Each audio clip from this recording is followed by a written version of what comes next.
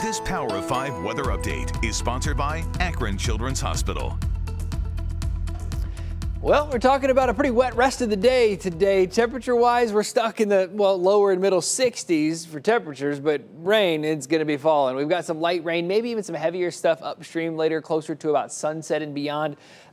Nothing heavy, but enough to make you have to run those wipers a few times, and it's probably going to slow things down for the evening commute. But it's something we're going to keep a very close eye on, especially getting closer to sunset when you get to work in.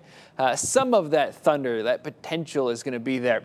A few storms or a few showers, not really thundery, but a few showers tomorrow as temperatures drop off another few degrees. We'll drop into the 50s for Friday and keep it cool all weekend long. Our only 100% dry day is Saturday.